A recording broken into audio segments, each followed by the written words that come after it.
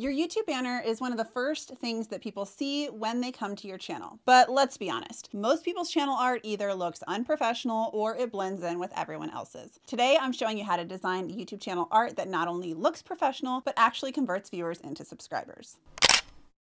Hey there, I'm Paige Major, a photographer, video producer, and YouTube strategist. I help people create photo and video content that grows their businesses online. In this video, I'm going to walk you through creating YouTube channel art that makes your channel look instantly more professional and helps viewers understand exactly what they're getting by subscribing. I'll show you the most common mistakes that people make with their banners, where to place your text and images so they actually show up on all devices, and my exact template that you can use to create your own. Most people don't realize that YouTube displays your banner differently depending on what device someone's using. What looks perfect on desktop might be cut off on mobile. But I have a template that solves this problem, and yes, I'm giving it to you for free. The link will be in the description, but you don't need to rush and get it. I promise it will still be there after you watch this video. As I'm designing this banner, I want you to notice how I'm keeping the most important elements within the safe zone. This ensures that your text and key visuals are visible across all devices. Before we get to designing, let's talk about the elements that your YouTube channel art should have. Your name or your business name, what your channel is about, keep it short, your upload schedule if you have one, and a high quality image of you or your brand logo. Let me show you how this all comes together as I build this in real time. Okay, so when you click on the Canva template, this is what is going to open. And you will not be able to edit the template, but because I created it, I see this option. So you're going to click Use Template for New Design. And then it's going to open up the template. As you can see, there are guidelines here. Everything that is on this outside perimeter is what's going to show on the TV, including everything on the inside. Everything inside of this box here, this area, is going to show on desktop. And then everything inside of here is going to show on mobile as well as desktop. So whenever I start designing, I like to make a copy of this just so I have two to work with. And then one thing I want to show you is that if you were to just use random templates from Canva, they don't always line up. So if I were to take this, you can just copy this and then bring it down to the sample, paste it, and you can see all of this stuff is going to be outside of the border. So that would not be a good option. Let's pick another one. This one looks like it might be close. And so this one would be all right. Some of these circles might be a little bit cut off, but if you don't want to start completely from scratch, this can be a way that you get inspiration. And so this one would be, for the most part, inside. It would be a little close to being cut off here. The subscribe button would be cut off. But if you don't want to start completely from scratch, then bringing over some of these designs and seeing how they fit within the parameters is definitely an option. But I'm going to start completely from scratch. So like I said earlier, I like to make a copy just so I have this easily accessible below. And then I'm going to design here. The first thing that I want to do is add a photo of myself. So I'm going to scroll down and find the image that I want to use. And I'm going to go with this one. And then I'm going to shrink it down to how I want it to fit inside this box. I need something that's going to go behind here. So love the color black. So for now, I'm just going to go with a black bar.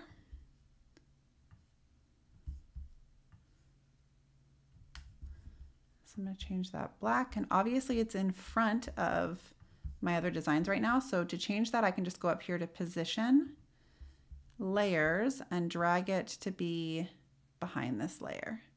And if I want, I could drag it completely behind if I want to be able to see the template still on top. So now I have a photo. I'm not worrying about what's on the TV just yet. And the next thing that I want to do is add my name.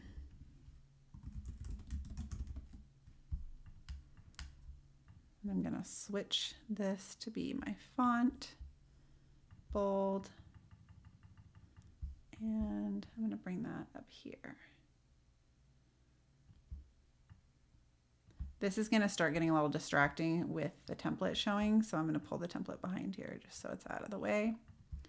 And I know that if I work within this box that's now here, that I'm going to be just fine. Okay, so then I have my name here. This can be your name. You could add your brand. And then the next thing that I'm going to do is just write what my channel is about.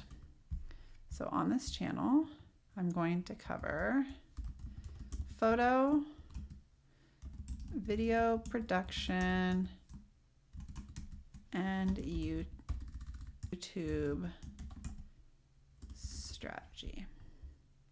Then I'm going to just move this over here, center it up the way I want it to look.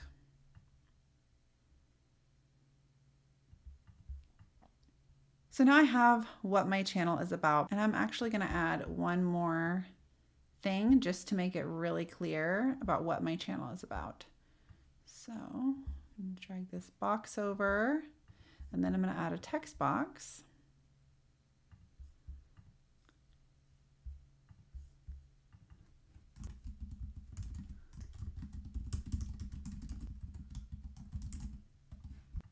So helping you look like a pro on camera. Obviously green is not my color, so I'm going to change that to pink. And so when people come to my channel, they can immediately see my face, they can see my name, they can see that I do photo, video production, and YouTube strategy. And then I have the saying, helping you look like a pro on camera, which lets people know that that's what they can get from my channel, is help looking like a pro on camera. The last thing that I'm gonna add is my upload schedule. Video every Wednesday. I'm gonna make that not be bold, maybe make it a little bigger. And then I'm just gonna center this up the way I want it to look. So I might bump that up a little bit.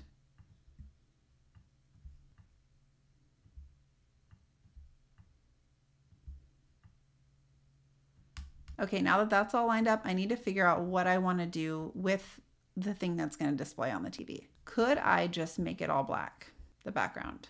Yes, that's totally fine. You could make this whole section black and it would appear just fine. But I'm a little extra, so I'm going to actually take this and drag it behind the whole backdrop.